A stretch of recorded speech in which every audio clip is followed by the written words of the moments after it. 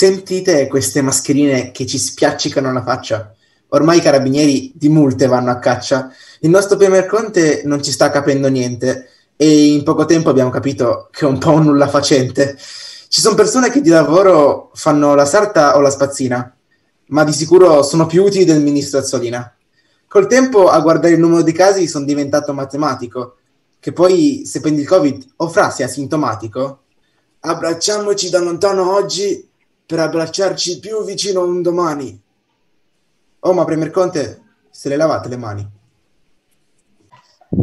Caro Covid, di questa cosa ti parlo sinceramente perché mi sembra che tu non la stia prendendo seriamente.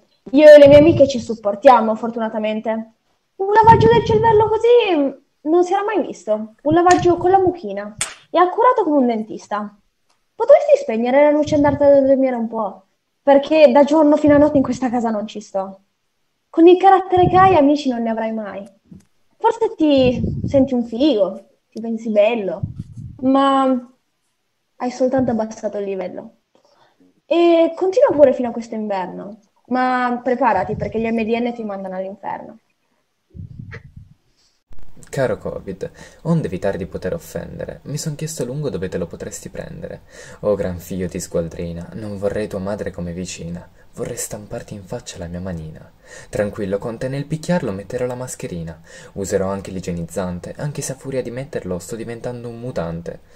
Di alcol le mie mani puzzan parecchio, quando la quarantena finirà sarò ormai vecchio. Di scuola non ne parliamo, l'Azzolina non ha capito nemmeno in che anno siamo.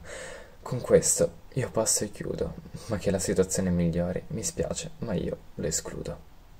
30.000 casi a novembre, come ad aprile ma non giugno e settembre. Di lockdown se n'è aggiunto uno e al virus non scappa nessuno. Il virus è ritornato, nemico invisibile ma tanto armato. Mascherine e igienizzante non bastano più, è il momento di interpellare Gesù. Che lui ci aiuti col pane e col vino, perché con alcol e cibo risolveremo tutto questo casino. Manca solo pregare la Madonna per poter di nuovo pranzare dalla nonna. Non c'è tempo per disperare, la casa in palestra è da trasformare e per qualcuno non è così male. Maratone di serie TV sono il nuovo normale. Passare le giornate dal letto al divano ricordandoci di chi è Bassano! Ma dopo un po' sopraggiunge la noia e va a finire che ci lasciamo le cuoia. Ti prego, Corona, torna a essere solo più una birra. Questa cosa bisognava pur dirla.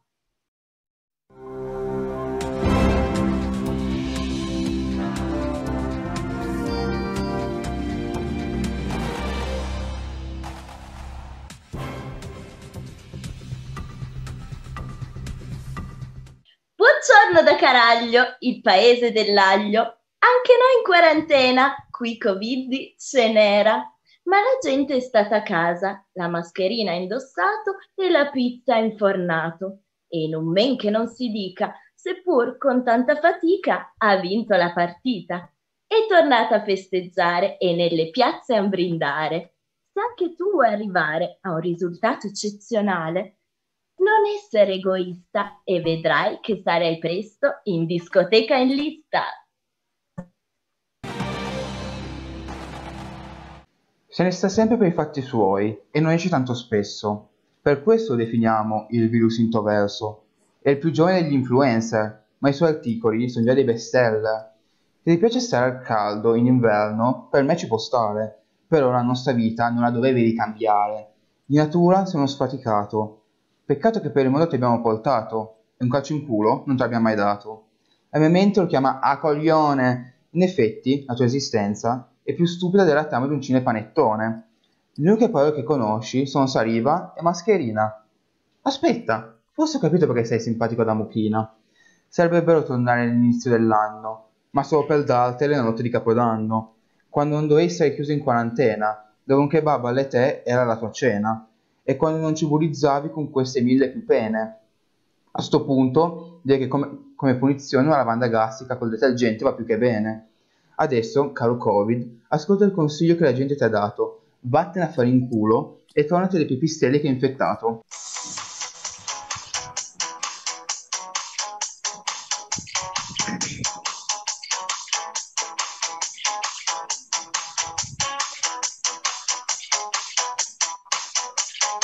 Le mascherine addosso, un anno è già passato, attento a stare a meno di 1 metro.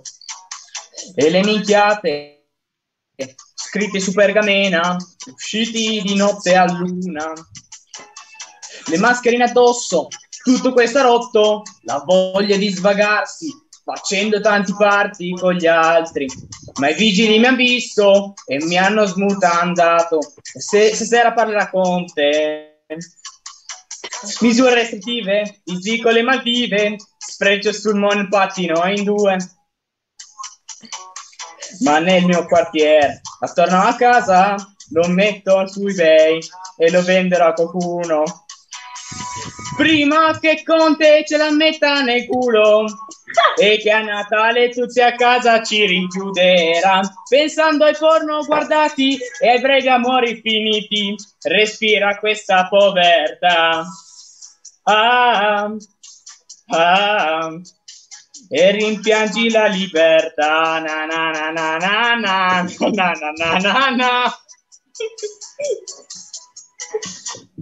Non c'è il Covid, gridava Angela da Mondello. Beh, che dire, sei tornato proprio sul più bello.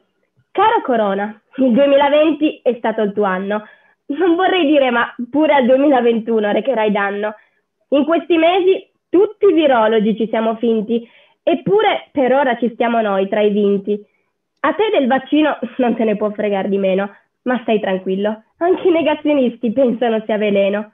Mascherina, distanziamento e igienizzante. E dai, non ti sembra di essere un po' pedante?